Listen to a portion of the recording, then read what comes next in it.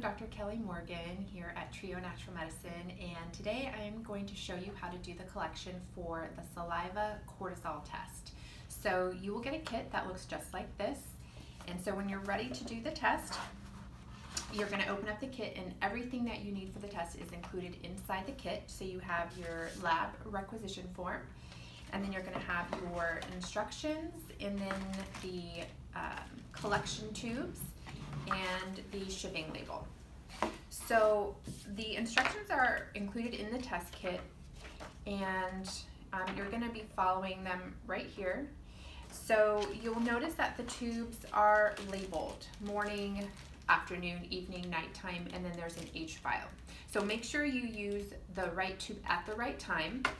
So you'll notice that the tubes have a cotton swab inside the tube. So there's two ways that you can do the test collection. You can either put the cotton swab under your tongue and let it saturate with saliva, or what I recommend, which is easier, is you just throw the cotton swab away, and then you're going to spit directly into the vial until it's half full. So you don't have to fill it to the top, just till it's half full.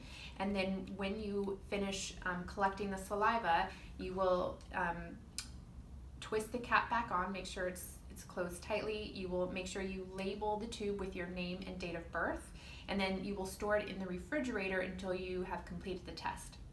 So all 5 tubes have to be collected on the same day, and you have to be fasting an hour for each tube. So the first collection is done within 30 minutes of waking up in the morning between 6 and 8 a.m.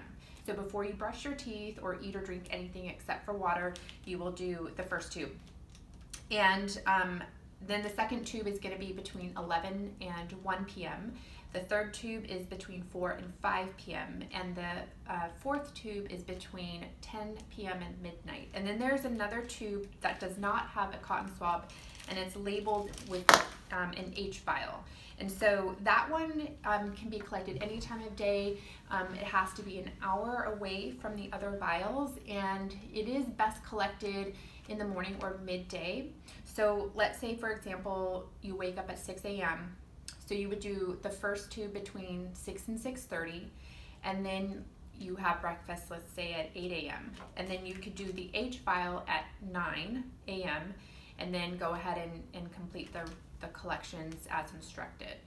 A few tips to help with saliva production is you can touch your tongue to the roof of your mouth. If you smell a lemon or vinegar, or even think about those items, that will help with saliva production. And there is no other preparation for doing the test. The only thing is if you're on hormone therapy, which would include estrogen, progesterone, testosterone, DHEA, or pregnenolone, you do want to discontinue or just skip those hormones the day before collection and the day of collection, so 24 hours beforehand. And then you do have to avoid any steroids for 2 days before the test collection. So that would include any over-the-counter allergy medications like Flonase, any hydrocortisone creams. Just make sure that you discontinue those 2 days before test collection. And then you will want to make sure you fill out this form in the highlighted area. So your information goes here. Then the date of collection goes here. And then you want to make sure that the test is checked off, the correct test. So it's going to be the NLASI TAP panel with DHEA, so make sure that's checked off. And then you're going to fill out the payment information with credit card number, or you can also write a check to the lab. So that's all you have to fill out. And then you want to make sure when you're ready to send the test, when you've completed the test, you do have 3 days, as long as the samples are refrigerated, you have 3 days to send it to the lab. You will put the tubes back in the bag provided, and then that goes in the box. You'll make sure that this form is filled out, and then this also goes back in the box. And then you put everything in here, and then you will make sure the shipping label is attached to the box like this, so you can use it to seal the box, and then you can drop this off at any UPS location.